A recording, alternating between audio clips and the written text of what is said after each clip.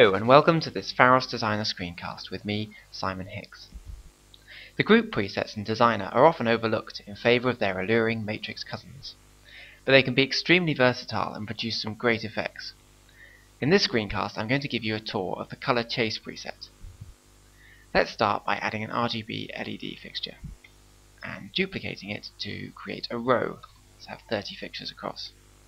Then I'll add another fixture and duplicate it to create a circle with a radius of 200 and a count of 40. Zoom out so we can see all of those together. Now Designer automatically creates a group containing all the fixtures of a single type, but we want to program the line and the circle separately. So select all the fixtures in the line and click the New Group button. We'll call this group Line. And then we want to do the same for the circle. Select all the fixtures and click the New Group button again. Calling this one Circle. Notice that the fixtures have been added in numerical order to each group. So 1 through to 30 for the line and 31 through to 70 for the circle. This order will be important later on. Notice the useful buttons at the top of the browser. This one allows you to collapse all the items in the tree, and then this one lets you expand them again. Let's move on to the program view, where you can add the Colour Chase preset to the line group. Open the pop-up Simulate window by going to the View menu and clicking Tear Off Simulate, or you can use the shortcut Ctrl F8.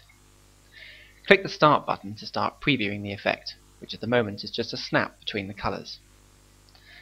Set the timeline to hold at end, so you can mess around with the preset properties and continue to preview the effect in the Simulate window. Let's start by changing the fade time. If I set it to 1, the hold time changes immediately to compensate, and now the fixtures fade smoothly between the colours. Though in this simulation that you're seeing, it's slightly jerky, because my computer's trying to do a screencast at the same time as simulate this effect.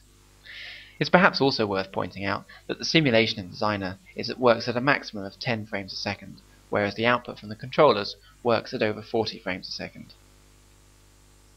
Let's change the colours. I reduce the number of steps to 3 and click the first colour block to start editing. I can stick in the values for a nice indigo colour and then click OK when I've finished editing. Now I'll introduce an offset. Choose Spread from the Offset Style drop-down. This adds an offset to the effect that's applied to each fixture, creating this continuous wave effect along the line. I mentioned earlier that the order of the fixtures in a group would be important. If I expand the line group and fiddle with the order of the fixtures by clicking and dragging, then you can see immediately down here that the order in which the offset has been applied has changed.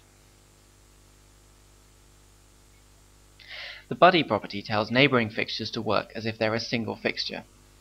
If I increase it to 4, then the fixtures start fading in blocks of 4. You can make the effect repeat over sections of the group. Just put the section size into the repeat property. There are 30 fixtures in the row, so if I repeat the effect over every 10 fixtures, then you can see 3 colour chases happening simultaneously.